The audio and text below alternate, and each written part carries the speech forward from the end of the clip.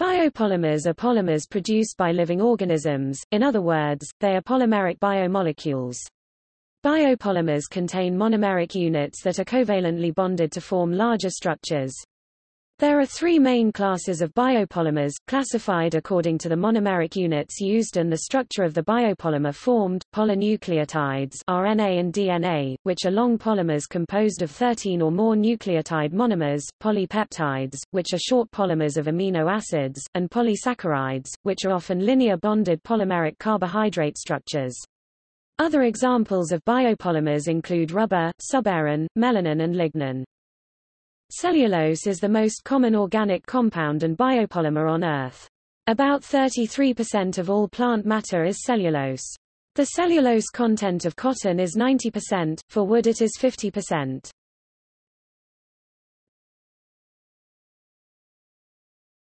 Topic: Biopolymers versus synthetic polymers.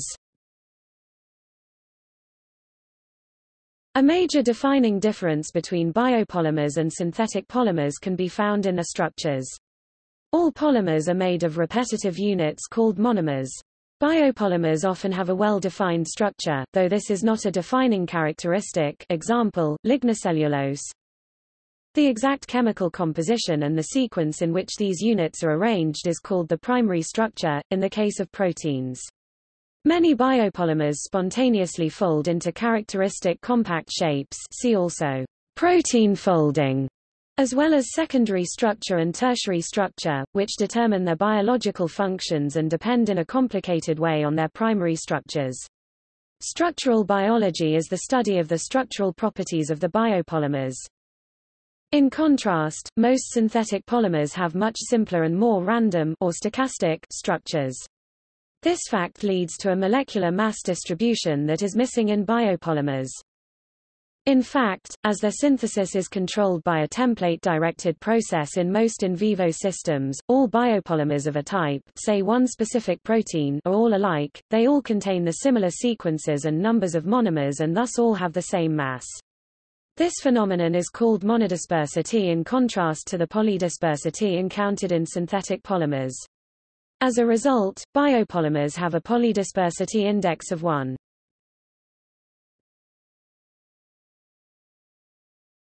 Topic: Conventions and nomenclature.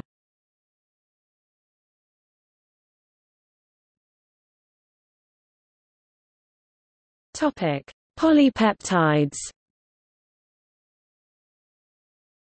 The convention for a polypeptide is to list its constituent amino acid residues as they occur from the amino terminus to the carboxylic acid terminus. The amino acid residues are always joined by peptide bonds.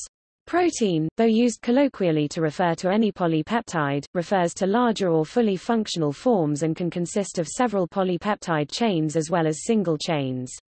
Proteins can also be modified to include non-peptide components, such as saccharide chains and lipids.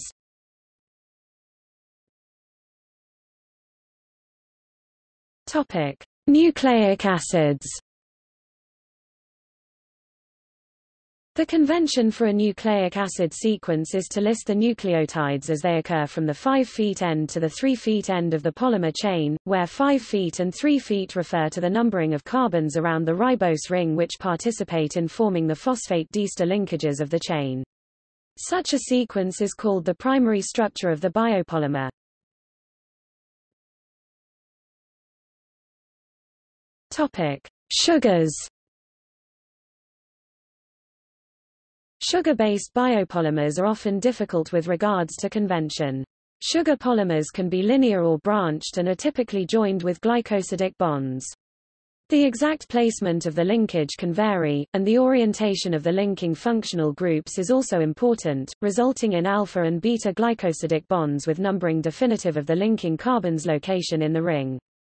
In addition, many saccharide units can undergo various chemical modifications, such as amination, and can even form parts of other molecules, such as glycoproteins.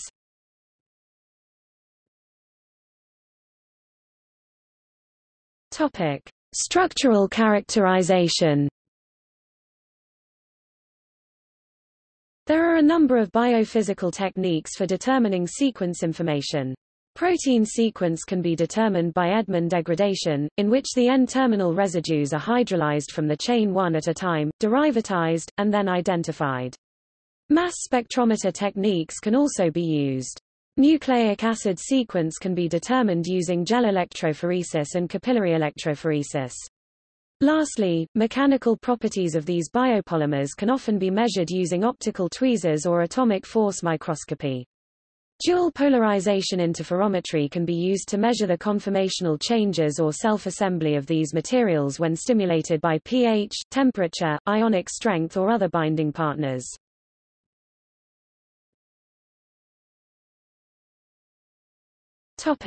As materials. Some biopolymers such as PLA, naturally occurring xenon, and poly-3-hydroxybutyrate can be used as plastics, replacing the need for polystyrene or polyethylene-based plastics. Some plastics are now referred to as being degradable, oxy-degradable, or UV degradable. This means that they break down when exposed to light or air, but these plastics are still primarily as much as 98% oil-based and are not currently certified as biodegradable under the European Union Directive on Packaging and Packaging Waste 94/60 EC. Biopolymers will break down, and some are suitable for domestic composting. Biopolymers, also called renewable polymers, are produced from biomass for use in the packaging industry.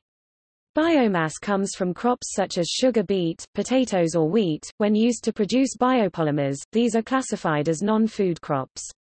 These can be converted in the following pathways: sugar beet, glyconic acid, polyglyconic acid, starch greater than fermentation greater than lactic acid, polylactic acid PLA, biomass greater than fermentation greater than bioethanol, ethene, polyethylene. Many types of packaging can be made from biopolymers: food trays, blown starch pellets for shipping fragile goods, thin films for wrapping.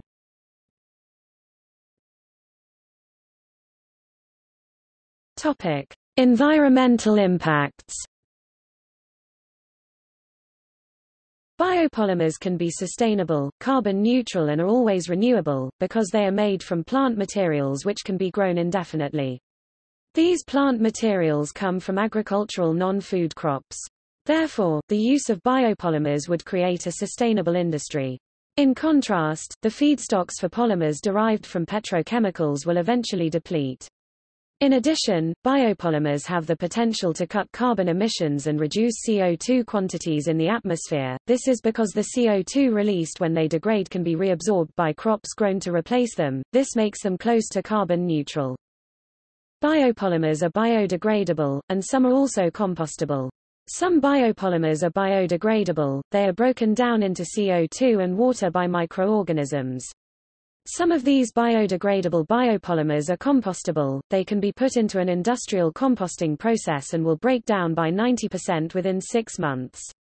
Biopolymers that do this can be marked with a compostable symbol, under European Standard N 13432/2000. Packaging marked with this symbol can be put into industrial composting processes and will break down within 6 months or less. An example of a compostable polymer is PLA film under 20 micrometers thick. Films which are thicker than that do not qualify as compostable, even though they are biodegradable. In Europe there is a home composting standard and associated logo that enables consumers to identify and dispose of packaging in their compost heap. See also: biomaterials, bioplastic, biopolymers and cell journal, condensation polymers, condensed tannins, DNA sequence, food microbiology section, microbial biopolymers, melanin, non-food crops, phosphoramidite polymer chemistry, sequence controlled polymers, sequencing small molecules, worm-like chain.